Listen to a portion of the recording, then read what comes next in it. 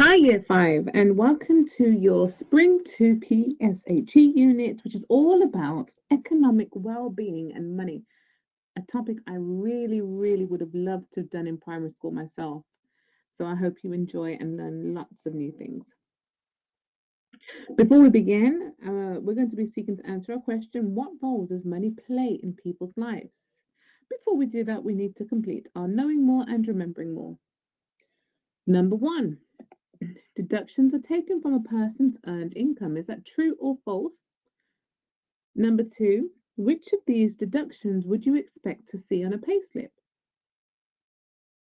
Pension, income tax, national insurance. And number 3, what does value for money mean? Finally, number 4, how can budgeting help a person's finances? Pause here to complete your knowing more, remembering more. How did you do?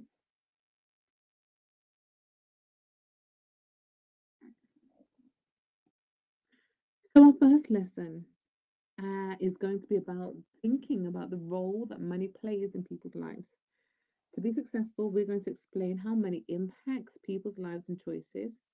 We're going to describe how income is calculated, and we're going to explain why deductions are so important to our society.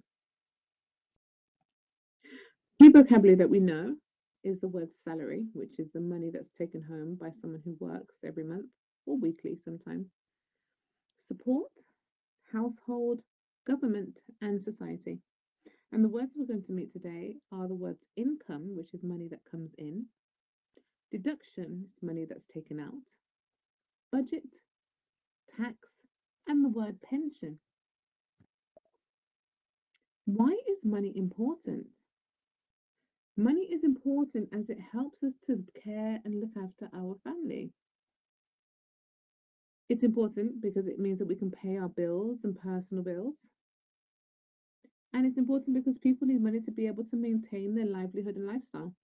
For example, buying food, clothes, and maintaining a household. What role does money play in our lives?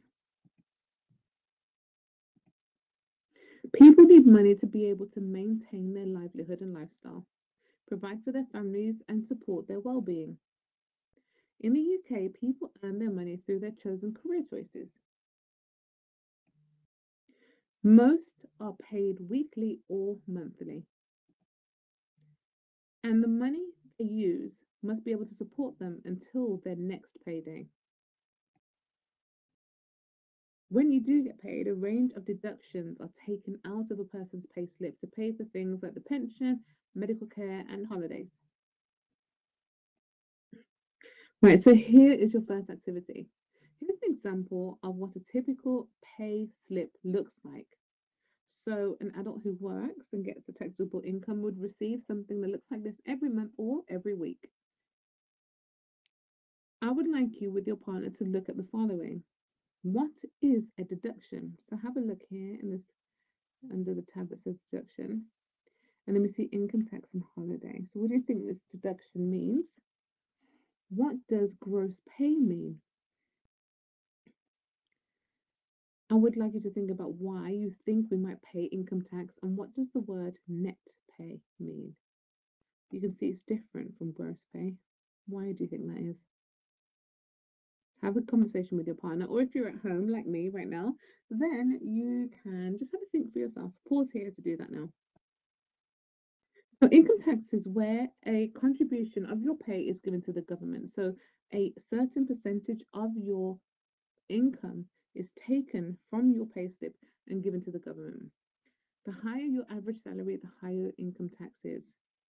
So the more you earn, the more you pay, the more tax you pay.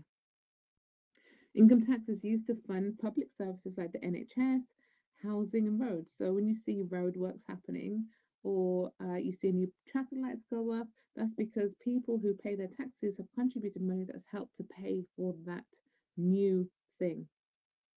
Income tax is used to fund public services like the NHS, housing and roads, as I've said, repeating myself.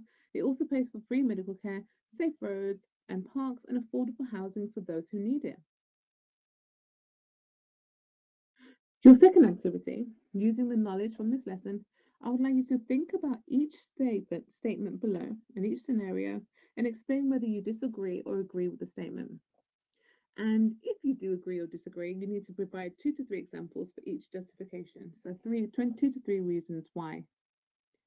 So in A, it says, I should not have to pay tax for services I may not ever use. It's not fair.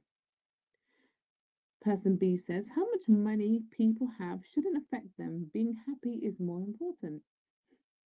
And number three, no, C. C says, deductions in our income are important. They help society improve and support those who most need it. So, which statements do you agree or disagree with, and why? Pause here to complete this task. Here's activity 3. So we're going to try and help this imaginary Debbie pay her monthly bills. How much are her monthly deductions? And how much can she reasonably save each month? So here we have a table. We have the money that she has come in, her income, her costs, and her balance. And the dates down the side, ranging from the 17th of April to the 5th of May. You can see that she received a salary on the 18th of May, which was £565.27. And here are all of her expenditures, all of her deductions. So based on this, how much are her monthly deductions and how much can she save each month? Pause here to complete this. Let's test our knowledge and see what we've learned. Number 1, a deduction is money taken off your earnings before you're paid. Is that true or false? Number 2, you can pay for goods by card and cash only. Number 3, your state pension is taken from your income tax. True or false? And number 4, people can only be paid monthly. You've learned this so that you can identify that people have different attitudes towards saving and spending money. You've also learned this so that you can explain what influences people's decisions and what makes something good value for money.